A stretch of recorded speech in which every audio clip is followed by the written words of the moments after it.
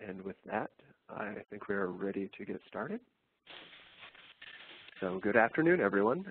This is Mark Dirks, and on behalf of ACRL and Choice, I'd like to welcome you to today's program, Experimental Publishing at the Intersection of Science, Art, and Technology, which is sponsored by the MIT Press. Today's discussion is one in a series of sponsored webinars from ACRL and Choice that addresses new ideas, developments, and products of interest to the academic library community. Free to users, these structured 60-minute live presentations provide the opportunity for interactive discussions of important new issues and developments in academic librarianship by librarians, vendors, authors, and other interested stakeholders. Before we get started, I'd like to point out a few features of the webinar software. In the main area of the screen, you can follow along with the presentation materials. Along the right-hand side, you will see a chat panel. If you don't, please click the button labeled Chat in the upper right corner of the screen to activate the panel. The chat panel will allow you to submit questions to our speakers and to ask for assistance. At the end of the presentation, Roger, John, Cassini, and Jill will take a few minutes to respond to your questions, so please do send them in throughout. If you experience any technical issues, please message me directly using the chat panel, and I'll troubleshoot the issue with you privately. Today, we're using the hashtag ACRL Choice Webinars during the event, so if you have another screen handy, shout out to us. We're at choice_reviews on Twitter.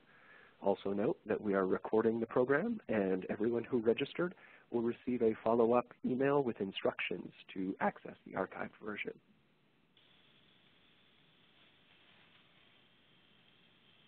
All right, our presenters today are Roger Molina, Jill Rogers, Cassini Nazir, and John Ippolito. Roger Molina is Distinguished Professor of Art and Technology and Professor of Physics at the University of Texas, Dallas, and he runs the ArtSci Lab. Jill Rogers is the Subscription and Institutional Marketing Manager at the MIT Press, where she has worked for over a decade. She concentrates on the creative marketing of journals and other subscription-based products like scholarly communication and impact measures, and enjoys traveling about to meet her serials colleagues and librarian peers across the nation. John Ippolito is a professor of new media and co-director of the Stillwater Lab and Digital Curation Program at the University of Maine, and Cassini Nazir is a clinical associate professor in the School of Arts, Technology, and Emerging Communication Program at the University of Texas at Dallas, where he teaches classes in interaction and design.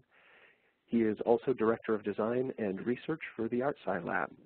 And now we are ready to get started. So over to you, Roger. Okay, thank you very much. Good day, everybody. We're going to present this project as an opera in 5 acts or 4 acts. You're the last act, the listeners, because we're very keen to involve you in looking at what we're doing and helping us evolve this project over the coming years and decades. So I'm just going to start with the Leonardo story as an editor's perspective. Mark, you've got to rotate that slide. Just for information, the Leonardo publications that I'm going to be describing have been now published for 50 years. And the International Society for the Arts, Sciences, and Technology in San Francisco is the nonprofit whose publications, the Leonardo publications, are produced at MIT Press. Mark, the slide's still sideways. Thank you. Let me just give you some very high-level rationales and motivations of why we think this is a good time to develop this kind of a project, which is a mixture of established publishing practices and what we like to call experimental publishing. So the community of research and the commercial sectors that these publications address is very rapidly growing, especially over the last 10 years. And in this country, that excitement or that interest is captured by the STEM to STEAM moniker of integrating the arts, design, and humanities into STEM education, research, and industry. The current wave of focus of this professional community was triggered or came into focus through a number of convenings organized by the National Science Foundation, the Endowment for the Arts, and the Endowment for the Humanities. And in that process, John Maida, who was then the president of the Rhode Island School of Design and the Rhode Island Congressional Delegation, advocated the STEM to STEAM movement, and there is now, in fact, a STEAM caucus in the U.S. Congress. Currently, the U.S. National Academies of Science, Engineering, and Medicine are working on a national study, which will be released in the fall of 2018. And of note, the European Union this year, in their Horizon 2020 funding program, launched their STUDS program for funding science, technology, and the arts, which addresses both the work of researchers in the creative community, but also the startup community. Some of the kind of rationales and discussions that are going on. As you all know, we're very aware that digital media are disrupting our industries in both positive and negative ways. And there's a lot of interest in innovation leading to new forms of employment, but in ways that maybe don't disrupt us socially quite as much. There are corporate interests, obviously, in the whole area of design thinking, emerging media. And the authors and audience in this series of publications are very important actors in this current movement. There's a lot of discussion also in the creativity theory research area on, as I said, design thinking and the training of T-shaped individuals. What we've seen in the last 5 to 10 years is the emergence of PhDs in art and design and a lot of new programs in schools of digital media. And so there's a growing cohort of professionals that are being trained at the PhD level. In Europe, some of this has been driven by the so-called Bologna process, which is bringing schools of art and design into university environments. So the Leonardo publications actually started in Paris in 1966-67. And over the last 10 years, we've been seeing a very large growth in audience, but also in submissions of articles and books, proposals, and other proposals, as you'll hear. This also means there's a growing number of university programs and tenure-track faculty internationally. And so the fact that Leonardo is a Tier 1, Rank A, scholarly peer-reviewed journal has made it very attractive to young professionals. And so ARTECA is intended to be a publishing and service platform for this community. As I said, the Leonardo publication was founded in Paris in the 50s and 60s. The first computer art that started to appear in the 1960s, of course, and Leonardo became a premier place for those people to document that. Now, at the time, these developments were very marginal to the art and design world. And the artists were from all over the planet. Now, the artists in these developments in the 60s found a lot of resistance, both from universities and arts institutions. I've got a couple of the jokes here. If you can plug it in, it cannot be art. Today we hear if it's a game, it cannot be art. And also that artists should paint and not write, leave the writing to the art critics. And a lot of artists really objected that they were marginalized in this way with respect to their own creative practice. And then finally, just as in science, these artists were internationally connected, and so they decided to start their own journal. The first contract was signed with Perkin Press in 1966, now part of Elsevier. That was one of the big innovative scientific publishing publishers at the time. And the Leonardo was set up to advocate the use of science and technology and the arts. It featured writing by artists about their own works, but also by scholars and other kinds of researchers. And importantly, from the beginning, it was designed as a scientific peer-reviewed publication. So unlike many arts journals where it's an editor-in-chief or an editorial board that select their friends and family, in this case, we go through a rather systematic peer review process, and I'll talk about that some more. The founding editor was my father, Frank Molina, and there was a very eminent editorial board, as you'll see on this slide. When my father died in the 1980s, I took it over and we moved to MIT Press, and Jill will explain to you that context. So the publishing program right now, as I said, we've been publishing now for 50 years. If you just do a name count of all our authors, it's about 10,000 individuals who've published either in our journals, our books, our e-books, now our websites, and as you'll hear, our podcasts and video publications. So this is a large professional community. It's not gigantic, but it's a growing one, and it's of particular interest to companies and industries as well as universities. On the next couple of slides, I've just listed what happened. So we were early adopters of almost every electronic technology or digital technology that you've ever heard of.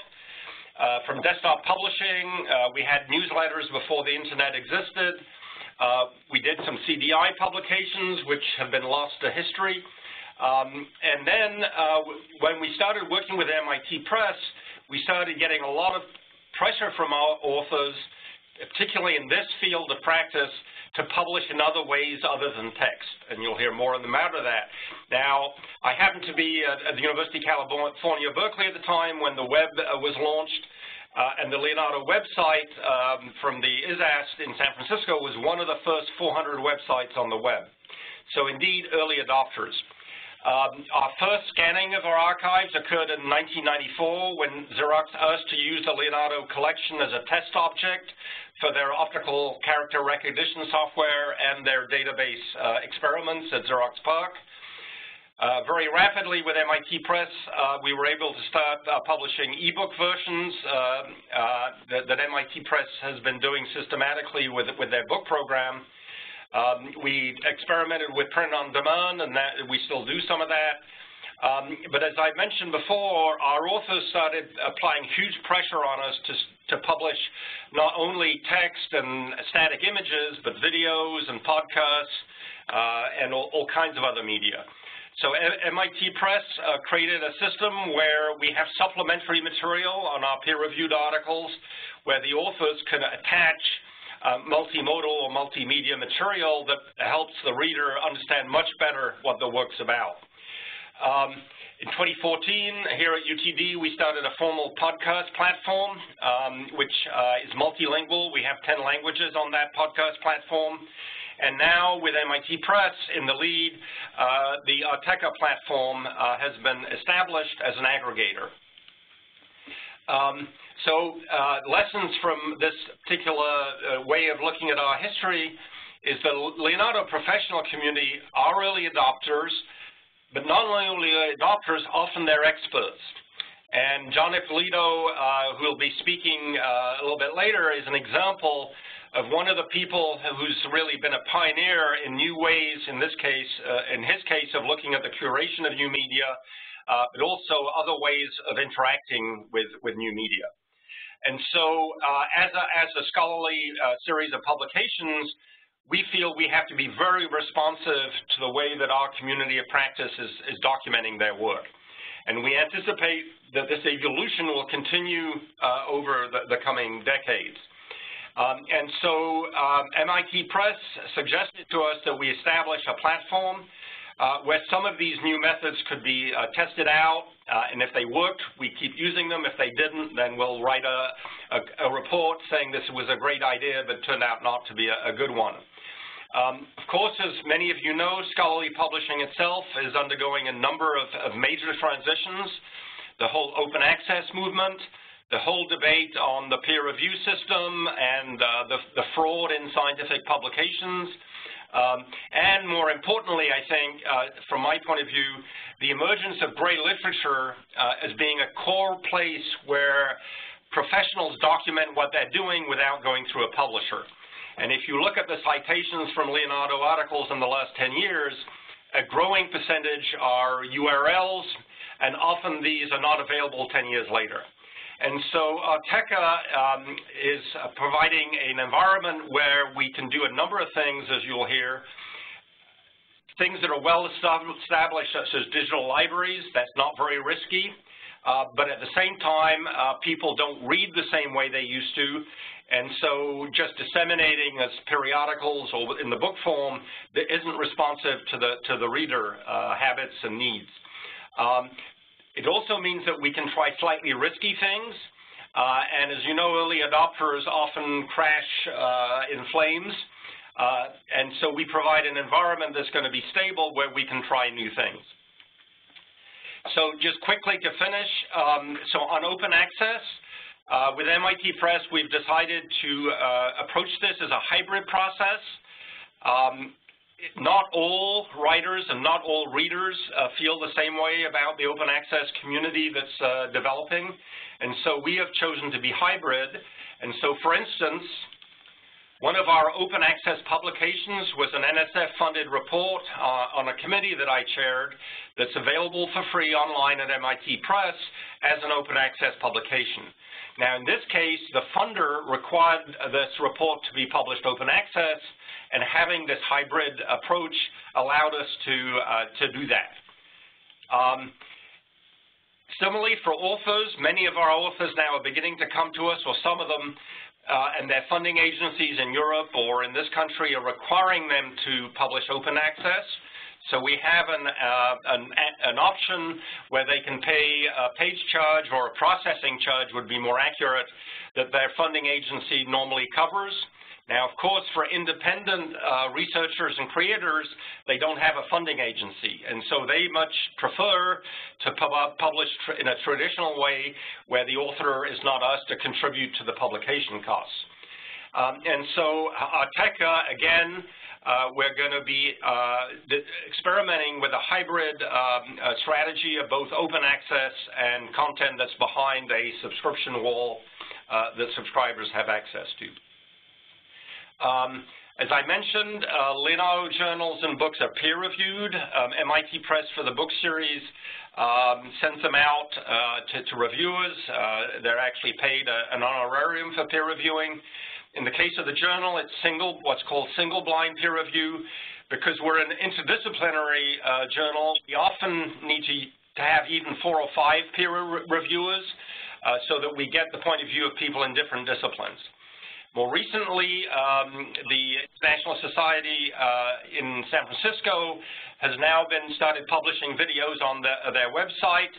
Those are curated videos. And so, for instance, J.D. Talasek, who's the cultural director at the National Academy of Science, has a series of laser evenings. They record the videos, and those get uploaded. They're very high-prestige videos. They're widely viewed. And so they go up on the National Academy website and now also on ARTECA. And the other thing that this platform will allow us to do will be to try different approaches to peer reviewing. And as you probably know, in the research community, people are trying to come up with new ways where the good stuff rises to the top and the less good stuff sinks to the bottom. And John Ippolito is one of the people that's been pioneering some of these approaches. And so we're going to be running experiments in peer reviewing on this platform to see how we identify material that has long-lasting value. Long after YouTube has disappeared, these videos and other material will still be available. And we're doing this through a migration process where we test things out outside of ARTECA and then migrate the methodology into ARTECA to see how it works. So I'm going to just end there with that sort of rather high-level view of the motivations. And let me just take the opportunity again. I think Nick Lindsay may be listening. When MIT Press came to Leonardo Izast and said, gee, your audience is growing rapidly. We think it might be interesting to try an approach that we tried on a different series of publications in the cognitive sciences. So I'm now going to turn it over to Jill Rogers. Thanks so much, Roger. I'm really glad to have this chance to speak a bit about what we've been working on at the MIT Press and why we're excited about ARTECA. So the MIT Press has a long history with publishing technologies. Our roots go back some 90 years to 1926 when the physicist Max Born visited the Institute to give a series of lectures, the transcripts of which were published and disseminated. We operated under a couple names and parent organizations for a few decades, but in 1962 we became an independent publishing house. 10 years later, we established our journals division with 2 quarterly titles that we're still publishing today. In 1995, we published our first full-text interactive ebook, and in 1997-98, we became one of the first university presses to serve our journals digitally as well as in print. In 2000, we launched MIT Cognate, which has been billed as the Brain Sciences Connection and was the first of our house-built subject-specific platforms to combine both book and journal content. We built mobile versions of our websites in about 2012, and in 2014, we expanded our EPUB offerings with 2 new products called Bits and Batches. We mentioned MIT Cognate a couple times. MIT Cognate is part of our Idea Commons family, which also includes Education Express, which is a platform focused on online learning research and digital innovation in education, and it also includes today ARTECA. These products provide a customized online community space and publishing platform, and they're ideal to support interdisciplinary groups or emerging fields of research that fall outside the bounds of traditional academia. Some of the features of the Idea Commons products include user-friendly tools for easy citation, annotation, and sharing, the serving of both paid and open access content simultaneously, and user support for user-uploaded content such as white papers, working papers, gray literature, data sets, and other archives.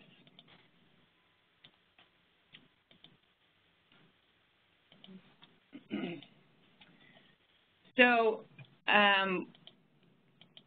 the MIT Press is the only university press in the nation whose list is based in science and technology, though we're also widely known for our exemplary publications in art, architecture, and design. So it was a no-brainer to partner with Leonardo and the International Society for the Arts, Sciences, and Technology, an organization that even in its name also combines these previously discrete disciplines. As Roger mentioned, Leonardo joined our journals program in 1992, which means that we've been partnered with them for half of their 50 years. We've watched as more disciplines become interdisciplinary and as those once niche communities become major schools of thought and research. There's also a nice alignment of the general goals between the MIT Press and the Leonardo ISAS organization. We are striving to meet our researchers and contributors in the space where they work. We're striving to meet our readers where they are consuming content and understand how they consume that content. And we work to disseminate the highest quality research, the highest quality scholarly work as broadly as possible. In terms of creating a new product with the Leonardo team, we believe that both its brand and impact could support what we imagined ARTECA could be. The journal is currently ranked #2 in the category of visual arts by Google Scholar. It also sits in the first quartile in the category of visual and performing arts as ranked by Simago. And it has gathered well over 8,000 citations of its work. Plus, the content remains sticky for years. The most cited paper out of Leonardo was published in 1990. It's called Amplifying the Mind's Eye, Sketching and Visual Cognition. And it still receives over a dozen citations annually. It has an international body of contributors who are artists and scientists, scholars, researchers, and faculty, practitioners, and professionals. The journal also has a broad and diverse readership. We're tracking over 325,000 full-text downloads each year from over 70 countries across the globe.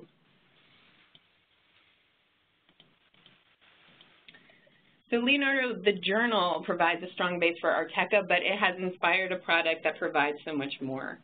ARTECA is a curated collection. We have content from 3 different journals, so including Leonardo, Leonardo Music Journal, and Computer Music Journal. We have selections from 5 different book series from the MIT Press in subjects as game studies, platform studies, software studies, technologies of lived abstraction, and the Shining Leonardo book series. As Roger mentioned, it also includes the multilingual podcast series, Creative Disturbance, and some other audio, and the growing collection of video from the laser events, the Art Science Evening Rendezvous. And while you can find some of the content of ARTECA in other locations, we compiled all the essentials into one location. If you have courses and research communities at your libraries working at the intersection of art, science, and technology, ARTECA is the one product specialized for those groups. We've priced ARTECA to provide major cost savings over the a la carte pricing. We provide tiered pricing based on the Carnegie classification system, and even the largest of doctoral research institutions would pay roughly just 1/3 the cost of a hand-picked collection. All of our content is DRM free, and we're regularly adding new and archival content to the collection. We provide all of our libraries with counter-compliant usage stats, and our MARC records for ARTECA were compiled by our friends and cohorts over at the MIT library. We're really looking forward to setting you up with a free 60-day trial for your library. There's a rapid sign-up form on our website, and there are only 3 pieces of information you need to provide us to get started. That's your name, your library, and your email address. If you also happen to know your IP ranges and your Carnegie classification tier, that's helpful but not required to get your foot in the door.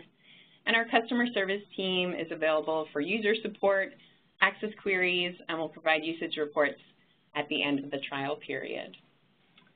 And that's it for me until question and answer time at the end, so I am going to pass it over to John.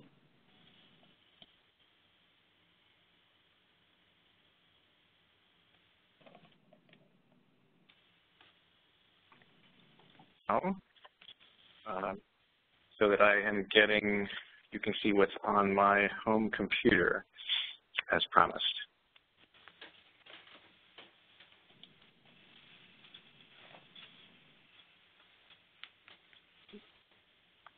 Okay, so you guys should be seeing a screen that says Beyond the Repository, a picture of a crate and an equal sign and a picture of a mausoleum. Everybody got that? Yes. Okay, great. My name is John Ippolito. My Twitter handle is the same as my name, and thank you very much for inviting me here.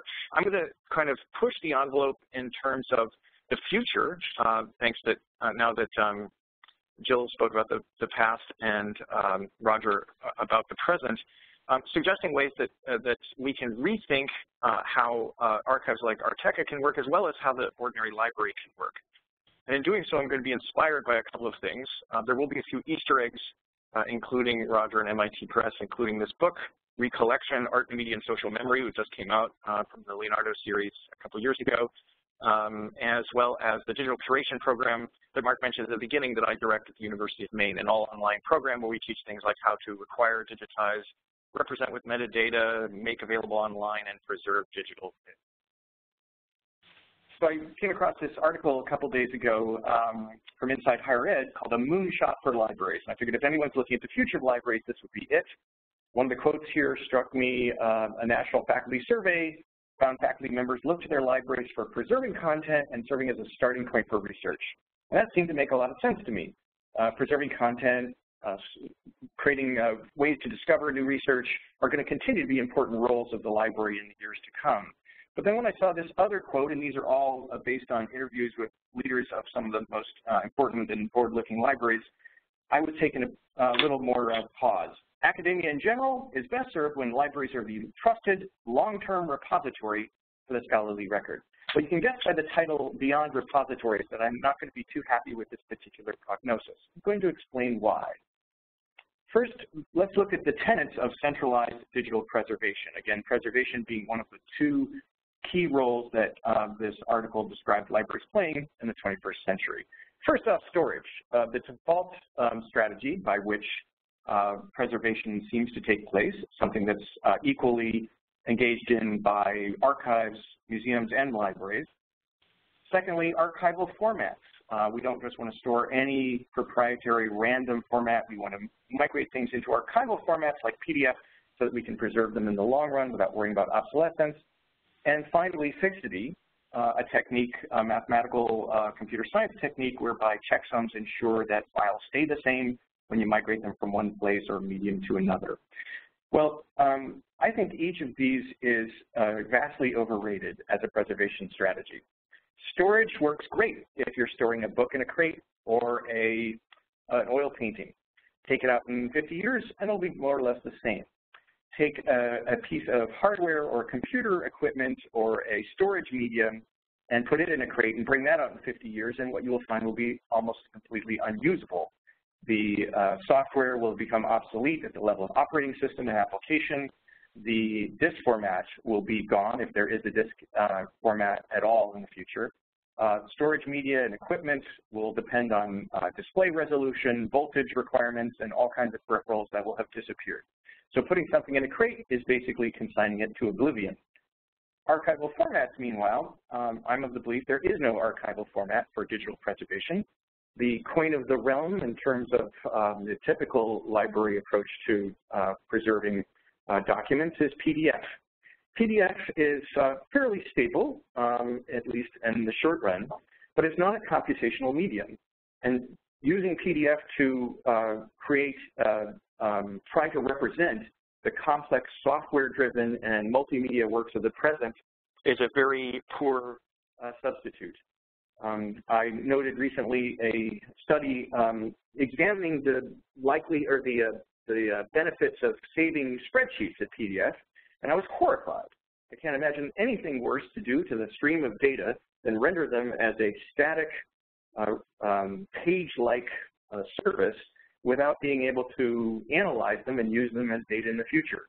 Obviously, something like comma-separated text, which is much simpler as a format than PDFA, is a much more sustainable and reusable format for the future. We can't always guarantee, though, what those formats will be.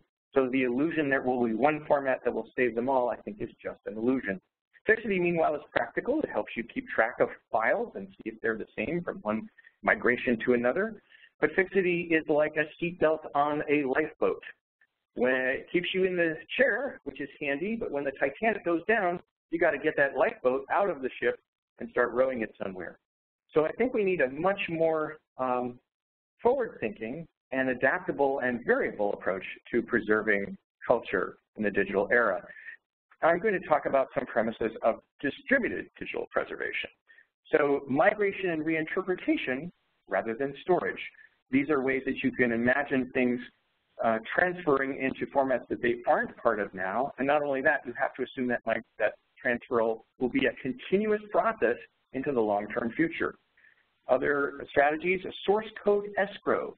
Oftentimes, it's unavoidable to deal with proprietary formats as much as we'd like to. Someone gives you a document in Microsoft Word or some software format game that is proprietary. You can't get access to the source code.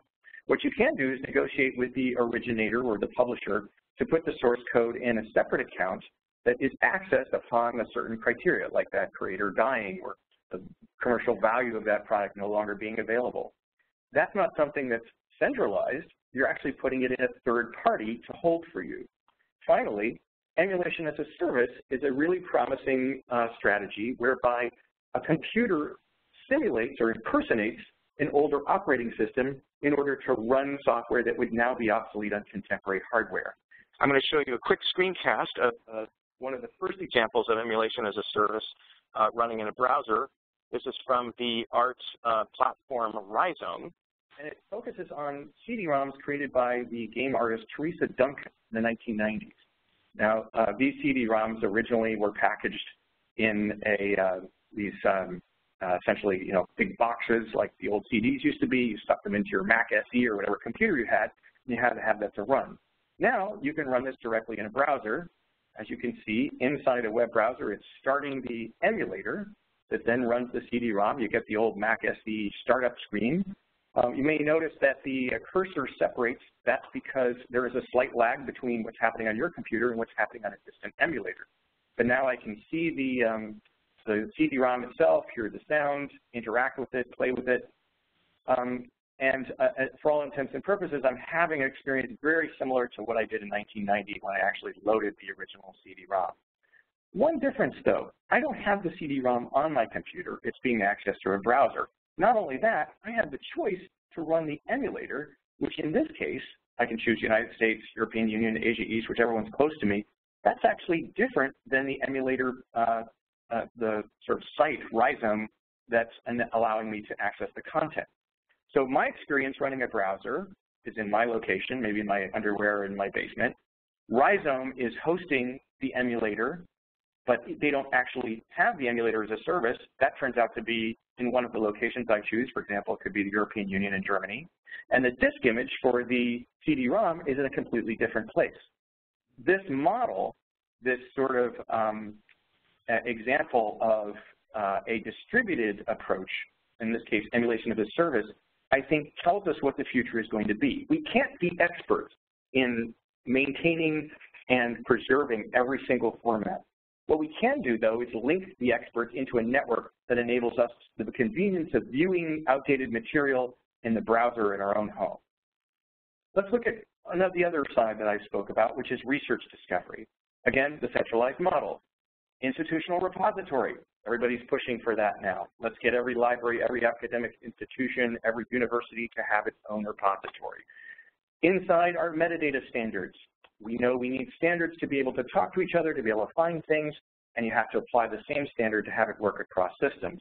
And finally, OAS harvesting. OAS is the model open access system that provides a model for connecting data across repositories, where periodically the database would essentially publish data to the web, and then a federated harvester would go and find those data and stick them in a search engine so everyone could find things, whether it's at the MIT library or the University of Maine library. Sadly, I think this is not a great model. Institutional repositories have become silos that are not generally viewable outside of the university that you belong to, and that's the case of a number of proprietary commercial models as well. In addition, standards are a great thing, but what happens when everybody has a different standard? The Wabanaki Center at the University of Maine handles indigenous culture, and they're going to have a different set of standards necessarily than that of the Library of Congress or the Museum of Modern Art. Here's a wonderful cartoon by the artist XKCD that explains why we have so many competing standards and why the idea of adding another standard to capture them all will only exacerbate the problem.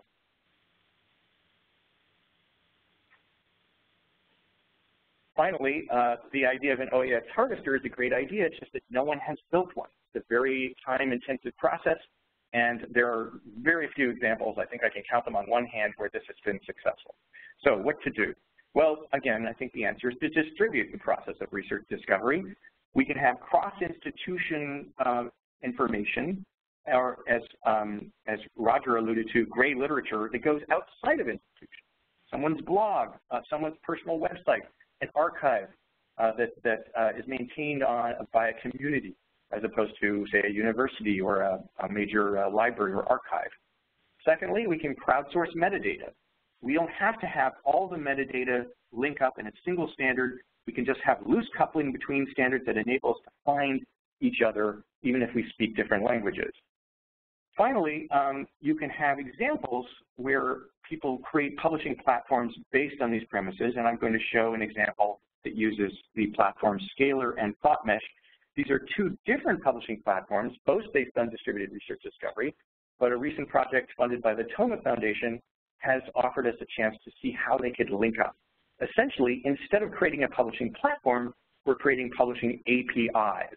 An API just being a set of hooks that allows you to access a system without necessarily installing it on your server or on your hard drive.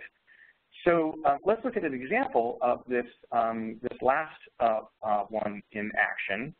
Here is a Scalar page. Some of you may have heard of this system, originally produced out of USC, that allows for scholarly publishing with a multimedia sort of format that is very convenient. One of the nice things I like about Scalar is that it brings, if you add say a video or an image from an existing archive, you don't actually have to carry over the video. It links to the original source, but it does carry over the metadata for you. So thanks to the magic of RDF, captions, citations, and so forth will automatically appear in your article. You don't have to write them. But there's another feature that was just added to Scalar recently, and if I jump to the bottom of this article, I'll see it. There is a section called ThoughtMesh, and ThoughtMesh allows you to see articles that are, but are not in the same site as the current website. So it's based on tags, in this case, the tags associated with called art, performance, and media, but it is not an article, I should say it's not tags that only pertain to this website the way that, say, tags on a WordPress site do. They go out and they find other articles that are related to the same topics on the web. So let's look at one of them. Oh gosh, look, this guy, Roger Molina, is the top-rated related article to this one with 3 tags. Believe it or not, that is actually a coincidence. I'll click on one of the keywords that's associated with him, and now I see a section, sort of a box that opens up in Scalar showing all of these other articles, and not just that, drilling down into specific excerpts of the articles related to that topic. So if I go to Roger's article, I can click on that.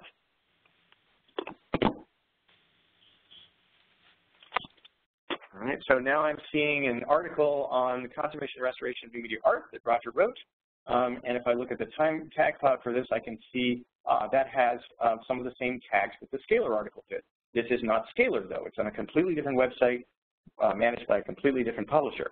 If I click on excerpts out, I can see that many of the tags in this article also have other articles associated with them. I can pick something like, say, I don't know, preservation and media, combining articles together, and then I can see the excerpts out that result from those and follow those as well.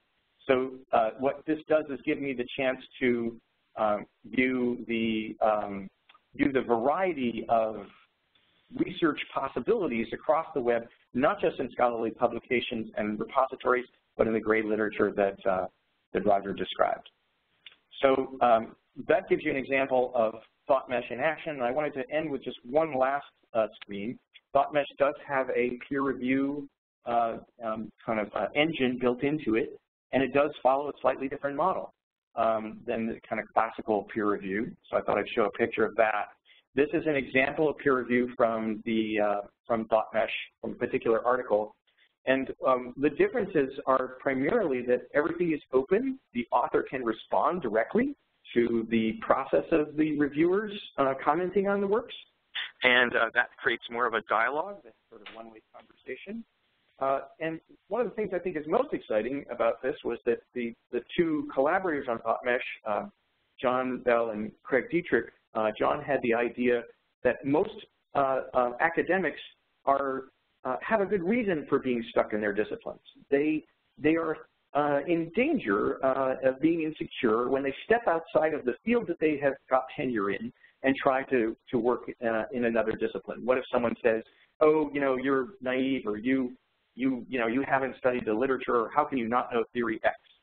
So if we really want to break down walls between departments and have true interdisciplinary collaboration and connect poets and anthropologists and new media scholars, then we need to do better. This peer review dynamic has a really interesting feature, which is that you have the ability to rate how much expertise you claim about the current article.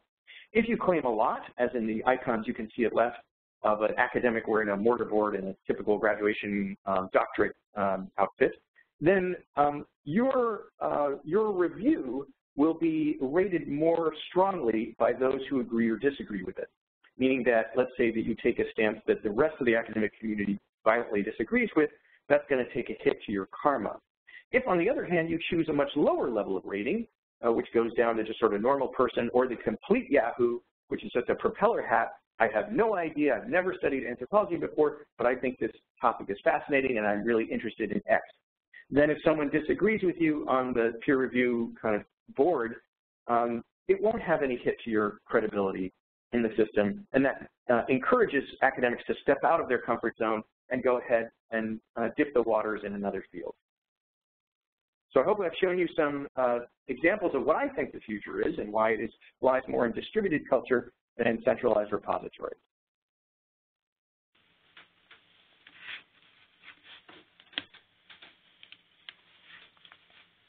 And now I believe I'm going to hand things over to Cassini. Thanks, John. I'm going to be speaking in detail about ARTECA, the Art Science Technology Aggregator. And to recap some of what's been said, ARTECA has been modeled after Cognet. It's been built on the same digital platform that Cognet was built on and has been expanded to include multimedia and multilingual content as well. Particularly, the product is for researchers, scholars, artists, students, practitioners in the domains mentioned that Leonardo and the MIT Press engage in. One of the strategies has been to look at and include hybridized open access and subscription-based access to the content that's inside ARTECA. And as has been mentioned before, and I'll delve into this a little bit more, one of the key things that we're trying to do is to capture and stabilize that gray literature, the content that may be difficult to find that at later dates and has no digital object identifier. And then finally, one of the points that Roger mentioned earlier is that we are proposing to create ARTECA as a community so that people who contribute to the content, to the quality, or to the pertinence of the corpus of ARTECA will get free access and be sort of a group of experts for curating. Some of the other features of ARTECA are that we are engaging, our goal is to engage a large variety of publishing formats and various different types of content, as well as various ways to enter that content. The targets of ARTECA are obviously librarians like you, in many cases at schools of art and design, but that don't have necessarily a large budget, as well as other interested parties.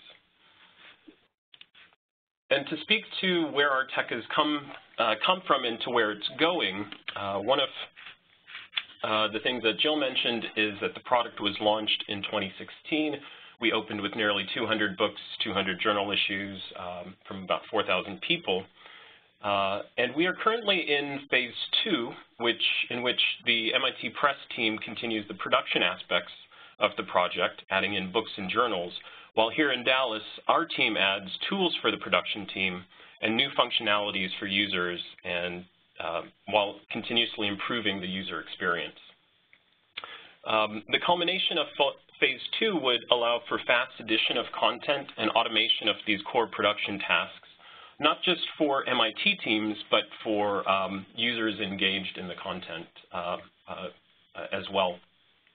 And the goal there is that the tools will allow that to scale.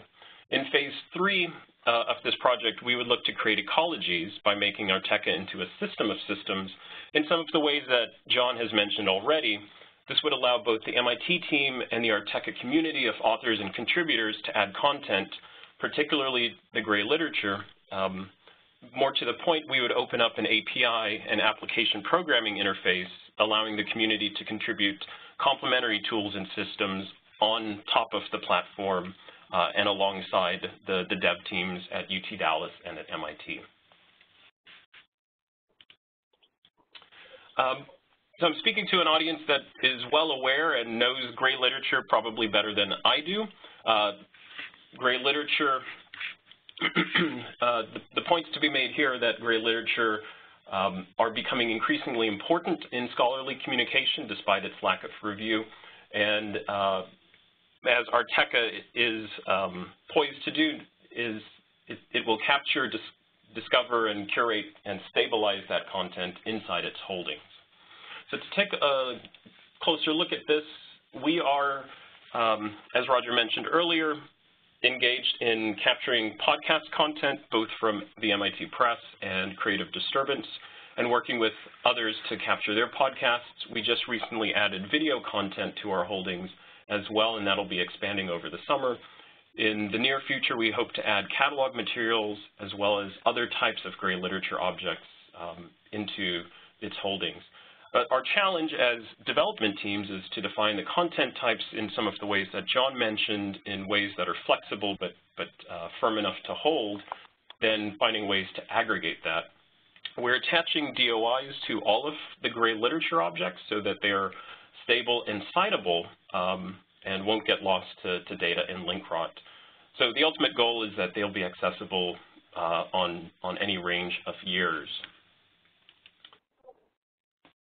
Specifically, looking at ARTECA, And beginning this summer, you'll have access to the entire corpus of Leonardo, LMJ and CMJ. LMJ is the Leonardo Music Journal, CMJ is Computer Music Journal, and all of the supplementary materials associated with those journals. Comparing those three journals to Project Muse, JSTOR, and EBSCOhost, Project Muse, starting this year, just featured similar holdings to what we have, full access to Leonardo and the other journals. By contrast, JSTOR, you'd have to purchase two different packages in order to match ARTECA's holdings. And EBSCOhost, a quick search on Ulrich's web tells us that EBSCOhost varies by which package you purchase, but none of them have all of the complete holdings of any of these journals in their packages. Taking a turn here to books, ARTECA has nearly 200 titles in its holdings. We've been adding since we've launched.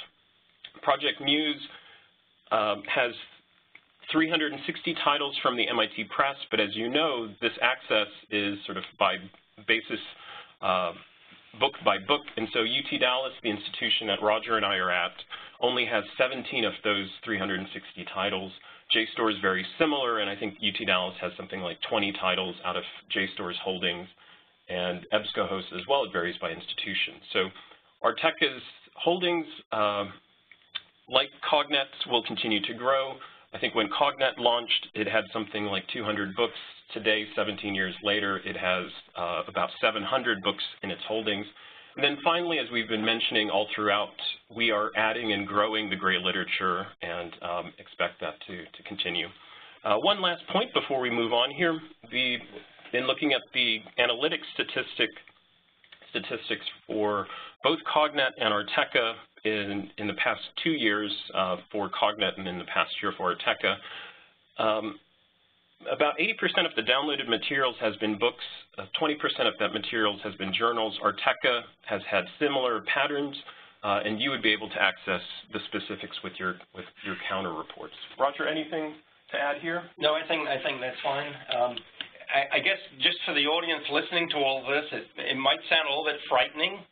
And as Cassini explained, we're doing this in this phased approach where things that are easy to do today, like digital libraries, we're doing, those are clearly stable, and some of these other things, we will capture the content, but we'll be able to migrate to new kinds of systems in the future.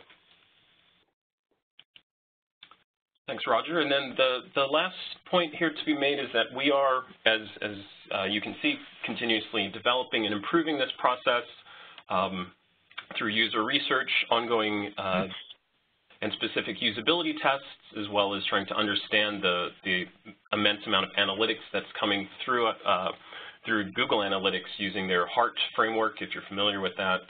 And additionally, developing the platform not just for libraries, but also for individual users, allowing users to bookmark and save that content specifically for faculty or instructors. They could create reading lists as a result of that and send that link out to students at their institution. We're also actively exploring how to integrate into learning management systems such as Blackboard, et cetera, and we're very early in that process, but we expect that to continue. So to summarize what Jill mentioned earlier, it's very easy to sign up and explore what we have. It requires 3 bits of information, and you can log in at that link. As part of the development team, we are very open to hearing what you would like to have or tools and features and functionalities that are of benefit or that you would like to see within the ARTECA system. So I am going to turn it over to Mark, who I think will be taking your questions. Thank you, Cassini. This is Mark Dirks from ACRL in Choice, and thanks very much for passing the ball back. I would encourage you, if you have any questions, please feel free to drop those into the chat panel. We should all be able to see them there. And we've got, I think, a question or two in the chat box already. So, and it looks like the one that we've got there first up is from Antoinette. And Antoinette is asking, can ARTECA be integrated with older LMSs, such as, I think she said Voyager initially, but has changed that to Moodle. Do you know, Jill or Cassini, what sort of LMS integrations are available for ARTECA? I think that would depend on the universities and institutions that we're supporting, but we would actively work with those institutions to support that. We're in the very early phases of that, and would love to hear from you which ones are most valuable to the community. Great, great. And I think we're looking for a few more questions. So if you do have anything that you're just burning to ask either John or Roger or Cassini or Jill, feel free to drop that in the box, and we'll handle the question there. I'll give you just a second to do that here at the end of the hour.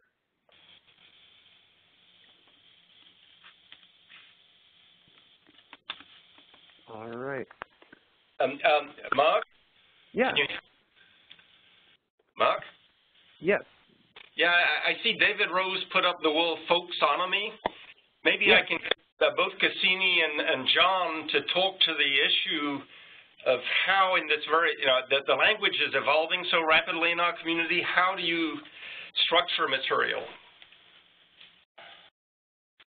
John, are you there? I am. I'm just noticing that in the one of the chat windows, one of the attenders says he can't hear, so I'm just wanted to make sure that the attenders can hear us. I believe they should be able to, yes. Okay. All right, so the question was about folksonomy. Do you want me to start, Roger, and then go right ahead. Talk about? Sure. So when I mentioned crowdsourcing metadata, that's an example of folksonomy. Folksonomy is, of course, as the questioner probably knows, allowing a community to determine the descriptive terms particularly, but sometimes all kinds of metadata associated with particular projects. I think it's an extremely powerful technique. It can be dangerous if you expect too much of your metadata, but having worked in institutions where people often got things wrong, who were official registrars adding, information into a single field that was unquestioned as though the word from God, I know that metadata is something we should always suspect. What's wonderful about folksonomies is that they allow us to capture the sort of snapshot of what the public at any given time thinks about a topic and how they relate to it. There are a number of quite interesting studies about folksonomies and their success and failures. And one of the common conclusions to all of them that I can think of is that they tend to engage your audience. So regardless of whether they make the ultimate results more findable or they produce more accurate results, which they do certainly in many cases, they always engage the public, and that's something that I think libraries and other institutions will need to do more of, especially when there are so many other social media competing for their attention in the 21st century. Yeah, and I agree with what John's saying about folksonomy. I think that's something that we have actively been discussing here in the development teams, that we are looking at this from a discipline-based perspective to help people understand ARTECA's holdings, but a folksonomy that a user could attach to the objects, in many cases, could be much more valuable, particularly if users are using this content for their classes and to help them understand the richness of the content. So it's something that we are actively exploring here at UT Dallas. One note before I toss it back over to Mark. I believe somebody asked about how does ARTECA propose to do cataloging. I do want to make the note that we are looking at adding catalog materials to the holdings of ARTECA. In particular, exhibition catalogs. Exhibition catalogs, yes. So it's not the more general task of cataloging.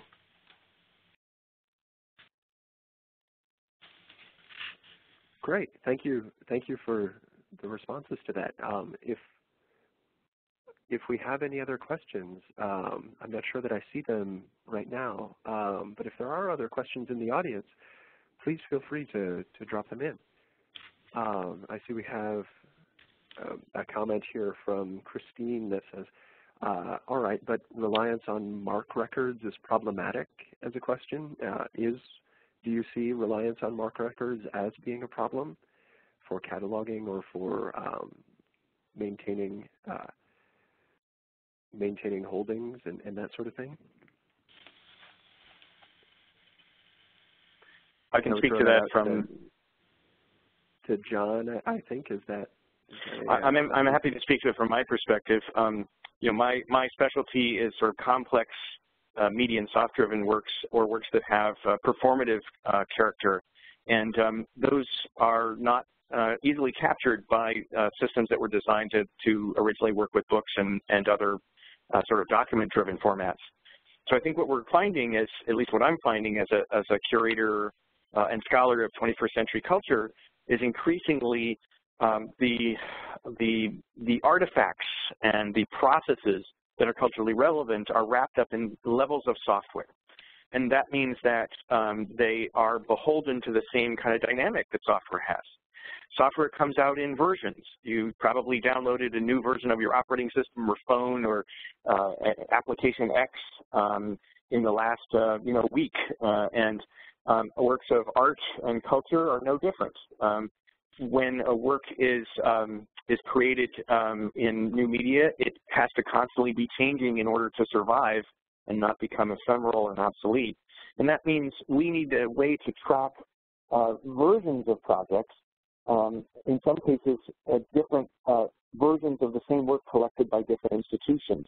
The complexities inherent in that I have not found represented in a single metadata standard, although some have come pretty close. So I would just argue that we need a really big tent in order to accommodate all the different kinds of standard metadata that we want to capture when we look at digital culture. And I'd like to add to that the MARC records are standards for, as the librarians well know, for them to add the holdings into their catalogs.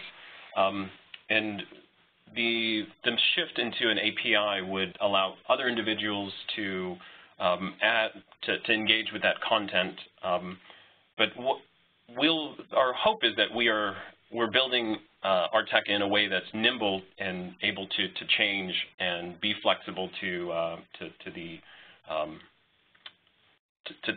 technological changes as well.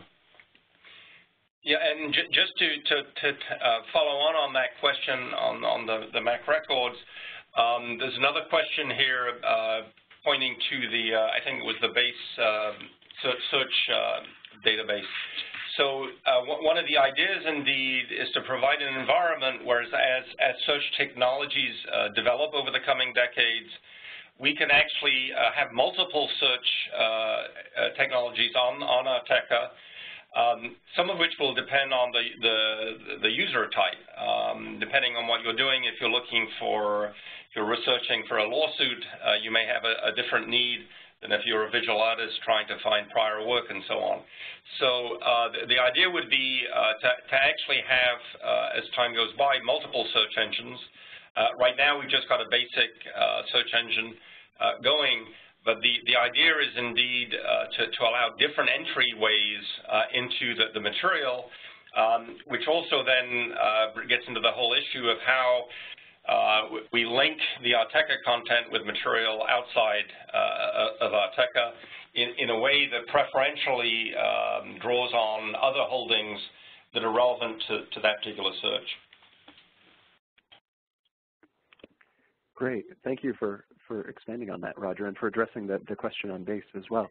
Yeah, so the answer on base is yes, it's on our list, but indeed, our feeling is that we will work with the research community trying out a variety of search engine strategies. Great, and I see we've got, we'll take maybe one last question here from Christine.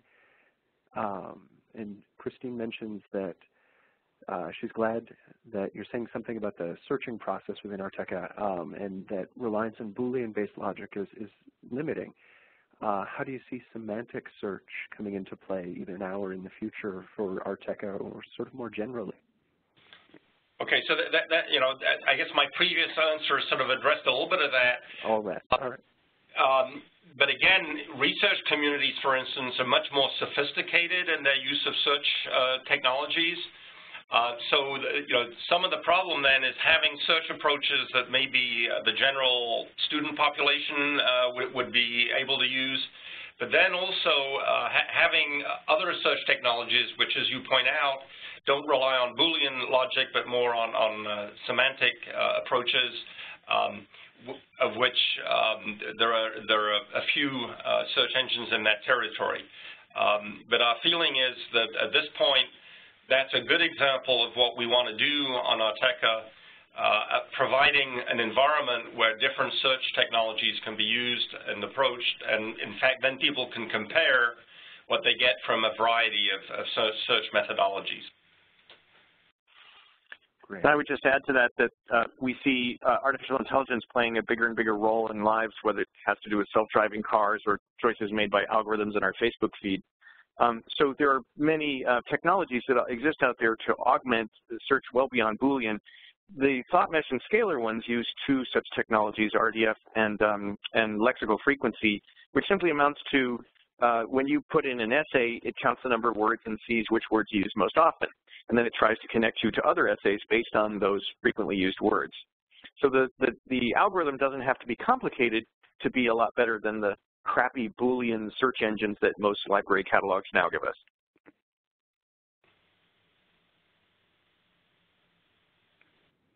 All right. Well, thank you. Thank you so much, Roger and John and Jill and Cassini. Thanks to everybody who's listening in. This is Mark from ACRL and Choice. Thanks for spending some time with us today and for sharing all of this information about ARTECA and the various other platforms that you've mentioned, Scalar and whatnot. I would just remind everybody that's still on the call that we did record today's program. So please be on the lookout for a follow-up email from ACRL and Choice with a link to that recording. Thank you, everybody out there listening in today. I hope you enjoyed the session, and I hope that the rest of your day is great. Thanks so much, everybody. Thank you, Mark. Thank you. Thanks, Mark.